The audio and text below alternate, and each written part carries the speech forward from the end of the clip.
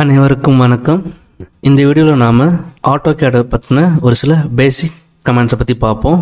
First நாம் ஆட்டோகேடை open பண்ணிடலாம். Open பண்ண உடனே அதோட இன்டர்ஃபேஸ் பார்த்திங்கன்னா இப்படி தான் இருக்கும். இப்போ இதில் நாம் இங்கே ஸ்டார்ட் ட்ராயிங் இருக்கா, இதை நம்ம கிளிக் பண்ணிக்கலாம். இப்போ பார்த்திங்கன்னா நம்மளோட ஒர்க் ஷீட்டு உள்ளே இருக்குது. ஃபஸ்ட்டு இங்கே நம்ம யூனிட் அண்ட் லிமிட்டை நம்ம செட் பண்ணுற மாதிரி இருக்கும். ஃபஸ்ட்டு யூனிட் செட் பண்ணிக்கலாம். அதுக்கு கமெண்ட் பார்த்திங்கன்னா யூஎன் டைப் பண்ணிங்கன்னா யூனிட்ஸ் வந்துடும். ஜஸ்ட்டு நம்ம என்டர் கொடுத்துக்கலாம். இப்போ பார்த்திங்கன்னா இங்கே precision and scale and standard இந்த மூணும் நாம் இங்கே செலக்ட் பண்ணுற மாதிரி இருக்கும். ஃபஸ்ட்டு ப்ரிசிஷனில் நான் 0.0 மட்டும் வச்சுக்கிறேன். அடுத்தது ஸ்கேல் பார்த்திங்கன்னா நம்ம இந்தியன் ஸ்டாண்டர்ட் படி எம்எம்மில் தான் இருக்கணும், அதாவது மில்லிமீட்டர். அடுத்தது ஸ்டாண்டர்டு இன்டர்நேஷ்னல் ஸ்டாண்டர்டில் இருக்கான்னு பார்த்துக்கோங்க. அப்படி இல்லைன்னா நாம் இங்கே மாற்றிக்கலாம். இப்போ ஓகே கொடுக்குறேன். அடுத்து லிமிட்ஸுக்கு LIM. இப்போ லிமிட் செட் பண்ணிக்கிறேன். கிளிக் பண்ணிக்கோங்க. இப்போ இங்கே கீழே பார்த்தீங்கன்னா ஸ்பெசிஃபை லோயர் லெஃப்ட் கார்னர்னு கேட்கும். லோயர் லெஃப்ட் கார்னர்ன்றது இந்த லெஃப்ட் கார்னர் தான். இங்கே பார்த்தீங்கன்னா இங்கே நம்ம ஸ்டார்டிங் பண்ணுறது பார்த்திங்கன்னா 0,0. இங்கேருந்து நம்ம எக்ஸ்பேண்ட் ஆகும்போது தான் நம்மளுக்கு வேல்யூ எக்ஸுக்கு ஒய்க்கு டிஃபர் ஆகும். இங்கே நாம் ஸ்டார்ட் பண்ணும்போது 0,0 தான். ஸோ அதுக்கு இங்கே 0,0 என்டர். அடுத்தது பார்த்திங்கன்னா ஸ்பெசிஃபை அப்பர் ரைட் கார்னர்னு கேட்டிருக்கு. இப்போ இங்கே நாம் இருக்கும்போது அப்பர் ரைட் கார்னர். ஸோ இங்கே நம்மளுக்கு வேல்யூ டிஃப்ரெண்ட்டாக இருக்கும். அங்கே நாம் யூஸ் பண்ணுற வேல்யூ பார்த்திங்கன்னா காமனாக யூஸ் பண்ணுறது 420,297 என்டர். ஓகே, இப்போ நம்மளோட ஒர்க் ஷீட்டு ரெடி ஆகிடுச்சு. ஆனால் இது நம்மளுக்கு கண்ணுக்கு தெரிய மாட்டேங்குது எங்கே இருக்குதுன்னு. அதுக்கு நாம் இங்கே கீழே பார்த்தீங்கன்னா ஸ்னாப் மோடுன்னு இருக்கா, இங்கே ஸ்னாப் செட்டிங்கில் போயிட்டு இங்கே டிஸ்பிளே கிரிட் பியாண்ட் லிமிட்ஸ்ன்னு இருக்கும். இதை நீங்கள் எடுத்து விட்டுருங்க.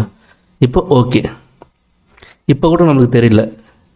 இப்போ நம்ம என்ன பண்ணணும்னா கீபோர்டில் Z, அதாவது ஜூம் நம்ம கிளிக் பண்ணுறோம். அதுக்கு நம்ம கமெண்ட் பார்த்திங்கன்னா Z என்டர். இங்கே பார்த்திங்கன்னா கீழே பார்த்திங்கன்னா ஆல், சென்டர், டைனாமிக் இந்த மாதிரி நிறைய கமெண்ட் இருக்குது. நம்ம இங்கே பார்க்க போகிறது ஆல். ஸோ இப்போ நம்ம ஆல்னு கொடுத்துக்கலாம். இப்போ பார்த்திங்கன்னா நம்மளோட ஒர்க் ஷீட்டு இங்கே நம்மளுக்கு தெரியுது பார்த்திங்களா. இதுதான் நம்மளோட work sheet. Just zoom plus all இது கொடுத்துட்டா நம்மளோட ஒர்க் ஷீட்டு இங்கே நம்மளுக்கு விசிபிள் ஆகிடும். அடுத்தது இது இங்கே தான் நம்ம ட்ராயிங்கை ஸ்டார்ட் பண்ண போகிறோம். சப்போஸ் இந்த செட்டிங்ஸ்லாம் உங்களுக்கு சரியாக தெரியல, அதாவது நம்மளுக்கு ஃபைன் பண்ண முடியலன்னா நாம் இங்கே என்ன பண்ணுறோன்னா இங்கே கஸ்டமைசேஷன் இருக்கா, இங்கே போய் நாம் எல்லாத்தையும் ஆன் பண்ணி விட்டுருங்க. இங்கே நீங்கள் ஆன் பண்ணி விட்டிங்கன்னா நம்மளுக்கு இங்கே இருக்கிற எல்லா ஆப்ஷனும் நம்மளுக்கு இங்கே தெரிய ஆரம்பிச்சிடும். இதுதான் இங்கே இருக்க கஸ்டமைசேஷனோட பெனிஃபிட்ஸ். அடுத்து இங்கே நம்ம ஹோமில் லைன், பாலிலைன், சர்க்கிளை பற்றி பார்ப்போம். ஃபஸ்ட்டு லைனுக்கும் பாலிலைனுக்கும் என்ன டிஃப்ரென்ஸு நம்ம ஃபஸ்ட்டு பார்த்துடலாம். அதான் கொஞ்சம் ஈஸியாக இருக்கும். ஸோ ஃபஸ்ட்டு நம்ம லைனுக்கும் பாலிலைனுக்கும் என்ன டிஃப்ரென்ஸுன்னு பார்த்துடலாம். அடுத்தது சர்க்கிள் போகலாம். First line. இப்போ நான் லைன் ட்ரா பண்ணிக்கிறேன். நான் ரஃபாக தான் ட்ரா பண்ணுறேன்.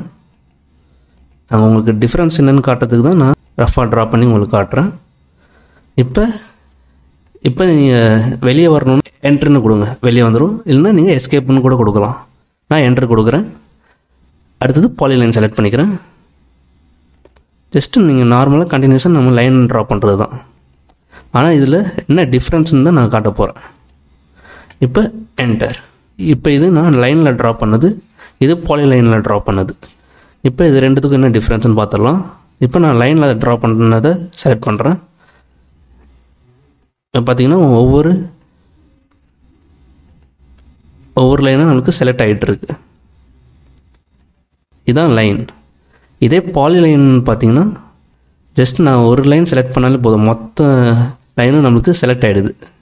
இதுதான் லைனுக்கும் பாலிலைனுக்கும் உள்ள டிஃப்ரென்ஸ். இப்போ நான் டெலீட் பண்ணிடுறேன். ஓகே, இப்போ கீபோர்டில் டெலீட். அடுத்தது லைனும் பாலிலைனும் பார்த்தாச்சு. அடுத்தது சர்க்கிள் பார்க்கலாம்.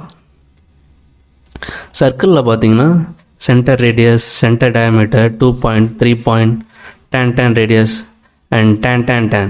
இதை பற்றி பார்ப்போம். ஃபஸ்ட்டு சென்டர் ரேடியஸில் நான் செலக்ட் பண்ணிக்கிறேன். இப்போ ஏதாவது ஒரு பேஸ் பாயிண்ட்டு செலக்ட் பண்ணிக்கிட்டு கீழே பார்த்தீங்கன்னா கேட்குது பார்த்தீங்களா, specify the radius of the circle. இப்போ நம்ம இதுக்கான ரேடியஸை நம்ம இங்கே மென்ஷன் பண்ணணும். ரேடியஸ் பார்த்தீங்கன்னா 50 கொடுக்குறேன். 50 என்டர். அதாவது half ஆஃப் த சர்க்கிள் 50. அப்போ இது ஒரு 100 டயாமீட்டரில் இருக்குது. இப்போ நான் வந்து என்ன பண்ணேன், சென்டர் ரேடியஸ் எடுத்தேன். ரேடியஸ் எடுத்து ரேடியஸ் நான் மென்ஷன் பண்ணது 50. அதாவது half of the circle, ரேடியஸ்ன்றது of. So of வந்து 50னா மொத்தம் எவ்வளோ இருக்கும் 100. ஸோ நான் இப்போ 100க்கு ஒரு டயா மாதிரி வரைஞ்சிருக்கு. அடுத்தது பார்த்தீங்கன்னா இங்கே பார்த்தீங்கன்னா சென்டர் டயாமீட்டர்னு இருக்குது. இப்போ நான் இதை செலக்ட் பண்ணிக்கிறேன். இப்போ அதே மாதிரி ஏதாவது பேஸ் பாயிண்ட் செலக்ட் பண்ணிக்கிறேன். அங்கே 50ன்னு கொடுத்தேன். அப்போ அது 100 டயாமீட்டர். இங்கே நான் வந்து 100 கொடுக்குறேன். என்டர். இப்போ பார்த்தீங்கன்னா இதுவும் சேம் தான். ஆனால் இங்கே நான் வந்து ரேடியஸ் பேஸ் பண்ணி ட்ரா பண்ணேன். இங்கே டயாமீட்டர் பேஸ் பண்ணி நான் ட்ரா பண்ணியிருக்கேன்.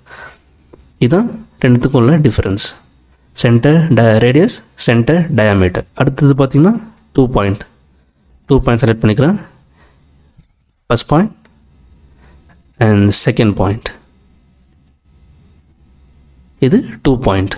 இங்கே ரஃபாக ஒரு சர்க்கிள் நான் ட்ரா பண்ணிக்கிறேன். அடுத்து நம்ம பார்க்க போகிறது 3 point.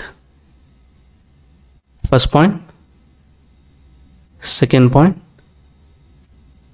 And third point. First point, second point, third point. இது 3 பாயிண்ட் சர்க்கிள் இது. அடுத்தது tan ரேடியஸ். அது எப்படின்னு பார்க்கலாம். இப்போ பார்த்தீங்கன்னா நம்ம இந்த ஸ்பேஸை நம்ம எடுத்துக்கலாம். tan ரேடியஸுக்கு tan radius, first point, second point. இப்போ நாம் இங்கே மென்ஷன் பண்ணணும். எவ்வளோக்கு மென்ஷன் பண்ணுறோன்னு பாருங்கள். 40 நான் கொடுக்குறேன். tan ரேடியஸை நம்ம இங்கே மென்ஷன் பண்ணணும். என்டர். பார்த்திங்கன்னா இந்த 2 பாயிண்ட்டுக்கும் பேஸ் பண்ண மாதிரி நமக்கு 40 mm ரேடியஸ் சர்க்கிள் ஃபார்ம் ஆகிருக்கு. அடுத்தது tan பார்ப்போம். First point, second point, third point. பார்த்திங்கன்னா 3 பாயிண்ட்டுக்கும் பேஸ் பண்ண மாதிரி ஒரு சர்க்கிள் நம்மளுக்கு கிரியேட் ஆகிருக்கு. இதுதான் tan ரேடியஸில் நம்ம 2 தடவை 2 பாயிண்ட்டை கிளிக் பண்ணிவிட்டு அதுக்கப்புறம் நம்ம ரேடியஸ் மென்ஷன் பண்ணுற மாதிரி இருக்கும்.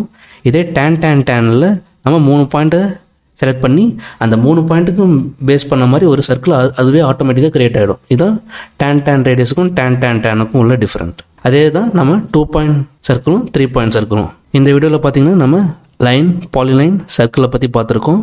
அதே மாதிரி ஸ்டார்டிங்கில் நம்ம யூனிட்ஸ், லிமிட்ஸை பற்றி பார்த்துருக்கோம். நீங்கள் எப்போ நீங்கள் இந்த ஆட்டோகேட் ஓப்பன் பண்ணுறதா இருந்தாலும் நீங்கள் ஃபஸ்ட்டு யூனிட்ஸும் லிமிட்ஸும் நீங்கள் செட் பண்ணிவிட்டு தான் நீங்கள் அடுத்த வேலையை பண்ணணும். ஸோ இதை நீங்கள் ப்ராக்டிஸ் பண்ணி பாருங்கள்.